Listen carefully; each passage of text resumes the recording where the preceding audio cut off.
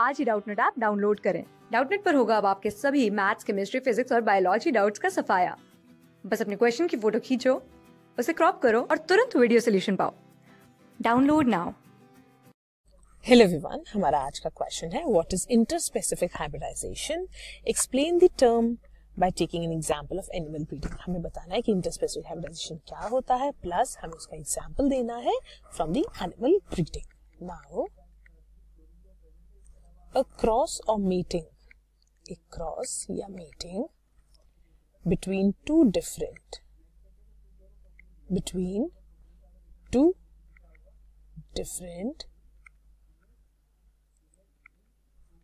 related species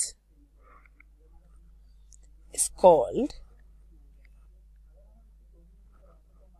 interspecific hybridization। क्या होता है? एक क्रॉस या मेटिंग दो डिफरेंट रिलेटेड इंडिविजुअल्स के अंदर जो डिफरेंटली रिलेटेड है एक दूसरे से, जो डिफरेंट एक दूसरे से पर रिलेटेड है, उनके बीच में अगर मीटिंग होती है तो उसे हम क्या बोलते हैं? Interspecific hybridisation. The progeny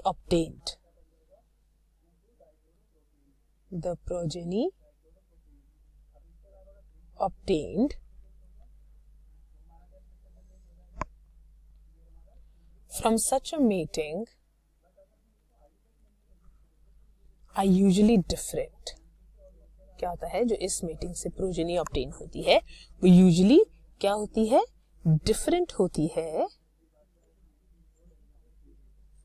from paternal and maternal parents. किससे? फादर एंड मदर से, पेरेंट्स से वो क्या होती है? वो डिफरेंट होती है।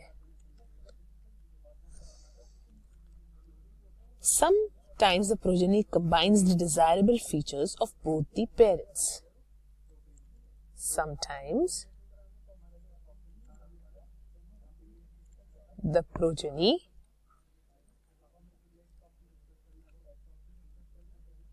combines the desirable features of both the parents। An example of interspecific hybridization, इसका एक बहुत फेमस एग्जाम्पल जो है वो है प्रोडक्शन ऑफ म्यूल। किसका? Production of mule is an example of interspecific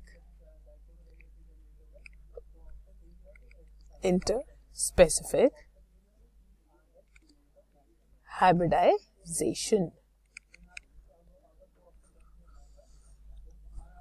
जो क्या होता है? Mule which is produced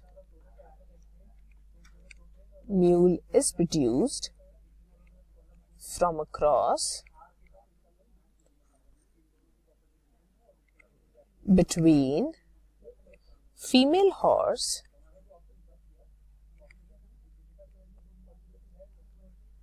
and male donkey। Female horse और मेल डोंकी से जो इनके जो क्या कहते हैं क्रॉस से जो मिलता है वो हमें मिलता है म्यूल। जब ये इंटरब्रीड करते हैं तो हमें मिलता है mule. It inherits size of horse. ये जो साइज अपना कहां से इनहेरिट करता है? It inherits size from the horse and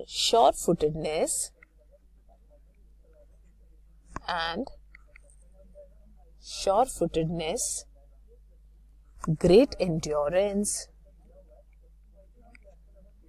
क्या होता है? sure-footedness काम करने का, और great endurance बहुत ज्यादा बेयर करने की capacity, to hardship and ability to live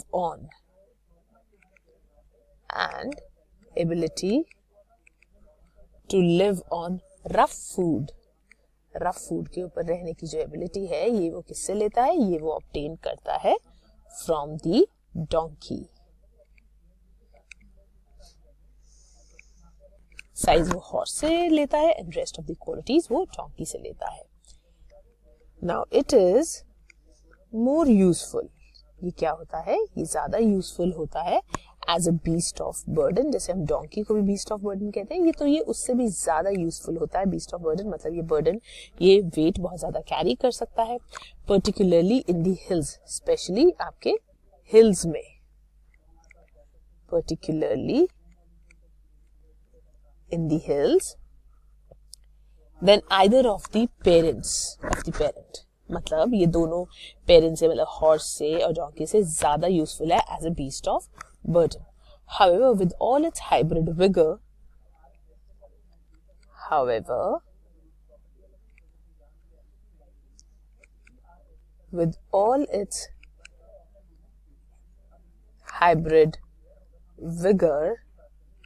mule is a sterile, mule क्या होता है, mule क्या है, mule sterile animal है, that is unable to reproduce, that means ये reproduce नहीं कर सकता, जीन फ्लो नहीं हो सकता। Therefore, mules have to be produced anew every time, इसलिए अगर आपको mules बनाने हैं तो आपको हर बार हॉर्स और डोंकी को क्या कराना होगा, मेट करवाना होगा। जो फीमेल म्यूल होती है, इट में produce young ones with the mail horse और एस।